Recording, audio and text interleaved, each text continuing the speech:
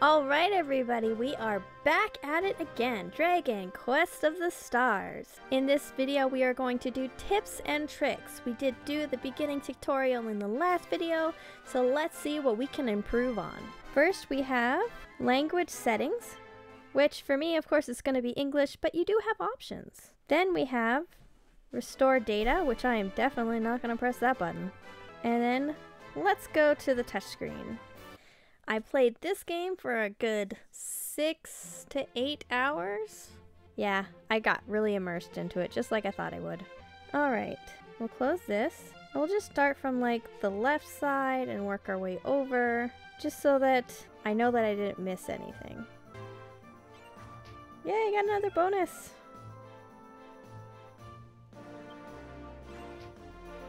Good, I'll need those to show stuff to you guys. You went on an adventure with 6 friends while you were taking a break. Oh, that's nice to know. Alright, we are going to start off at the house, which we are already on. Now, there are some new things here. Setting your badges. I have one badge set already, and I don't have any more yet. Then we have attributes. Now, in attributes, we have attribute vocation skills, which we actually did not go over yet. With this one, I'll click the vocation button. And you can set your character to be whatever they want. As you can see, my ranger is at 29 for this character, and the character I'm using right now, I changed him to a warrior, which is only level 3. Each character has this option to change, and if you click on each one, if you see the preferred, it'll show you which weapon is preferred when you're using that kind of character. Now, because I have a fan, I use dancer. I kind of actually just completely skipped over this one. Martial artist. I didn't even notice that one had a fan. Because I had a 5-star fan, I always like to have a priest on hand. And this one, I switched him over to warrior because I have I believe it's a battle axe? Yeah, this is a steel slime battle axe, which will help fight steel slimes in certain battles. Then we have equipment, which shows the abilities of each one, and resistances. Alright, then we'll go to maps.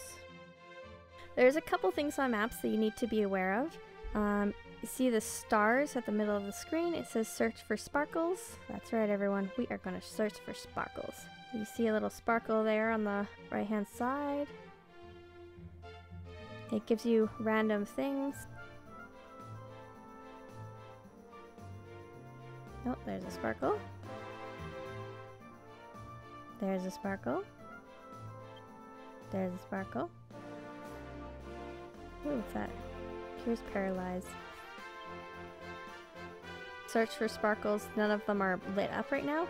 In an hour and 30 minutes, there'll be a new sparkle to find. And while we're on this map screen, you can see all those maps that keep popping up and showing me that I have like 5 out of 7 and all that stuff. We'll get into that in just a minute here. But if we look to the left of the screen here, it says give a key a try. We'll go into there. We'll zoom in.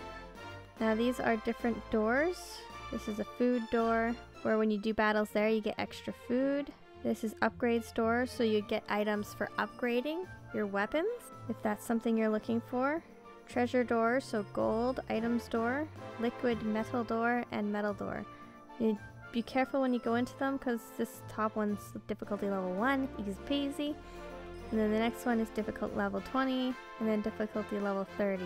Each one also has like a different amount of keys it costs to use. So the top one will cost 1 key, the second one will cost 2 keys, the third one will cost 4 keys, but I don't have enough for that one. I don't really want to do a level 30 anyways, because I'm just raising up my warrior level all over again. So let's go into this one and do just the level 1.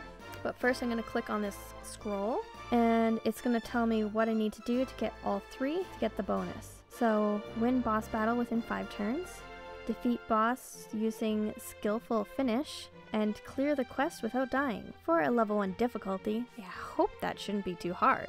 And then you always get to bring a friend along with you. If you could find one with steel weapon, that would be metal slime axe. This one, I would use this one.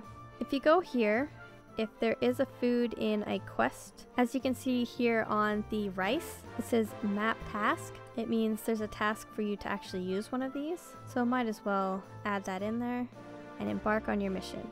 So I have 3 keys. Once I use one, I'll have 2 keys left. It's so nice that it uses math for -1 for me. Alright, here we go.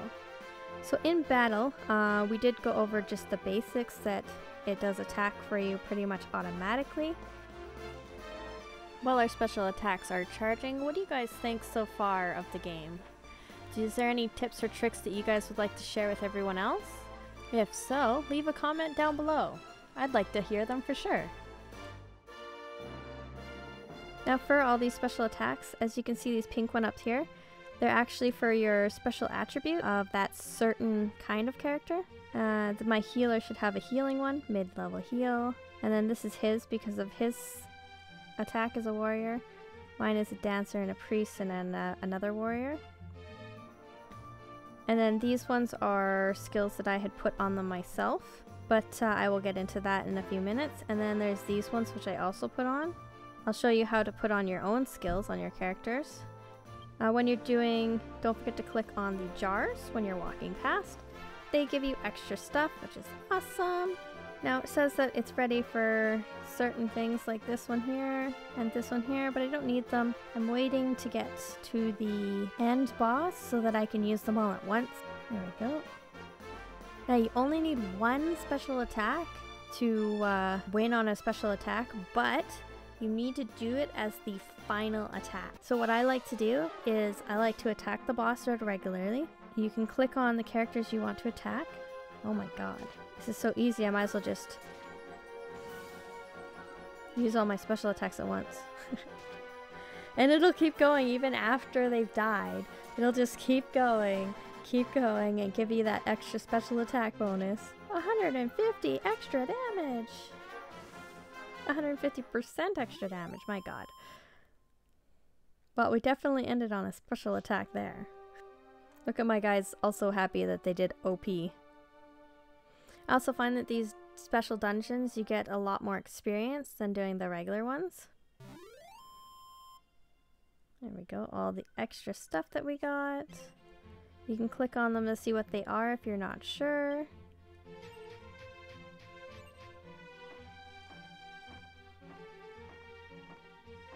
And then they'll just all go in your bag at the end.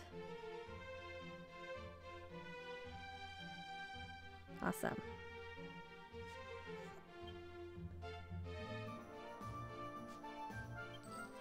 You can befriend your person that helped you in this battle, and then if they accept your request, then they accept it. It's a good way to get friends at the beginning. So now that I cleared that one, the next one I would do would be the level 21. I just like to get, you know, all the crowns. I'm a crown hog. As you can see, these are special events as well. Monster Master, Superstar. And some of them are at higher levels. So this one starts at level 40. I'm definitely not ready for that one. That's pretty much... Oh, you can click on current location to bring you back to where you were. You have these question marks to accept quests, and some of them are side quests, and I find side quests good because it just helps level up your character a little better. I'm going to show you what the Questacrab book does. So I can play all these like once per day, so just play the ones that you know you'll win, because you don't want to waste your one per day on one that you're unsure you might win. Then you have your daily quests, so Sunday Dungeon, and the temple, which as you can see I wasn't quite ready for. Experience boosts, these are my experience boosts for today. An old site dedicated to war. And another experience boost, this one's complete, so I'm getting the experience boost right now. Now this is the map that I was talking to you about before. Once I collect, this one says visit regional establishment. Once I get that one, I would collect the whole map. If we just go over here to this one, clear story, chapter 2, a new power on solo. Once I do that, I will get the key. And you don't have to do them in order. You can actually, as you can see, this one's 10 out of 15. Locate 15 sparkles. All these different maps have different things that you're supposed to be doing. As you can see down here, I did number 8, number 9 already. Yeah, It's good to try and see if there's any quests that you can do just while doing your regular stuff. This is the end of part 1 of tips and tricks. Thank you guys so much for watching. Don't forget to hit that like and subscribe button and that notification bell. This is Twy in Game. Twy out.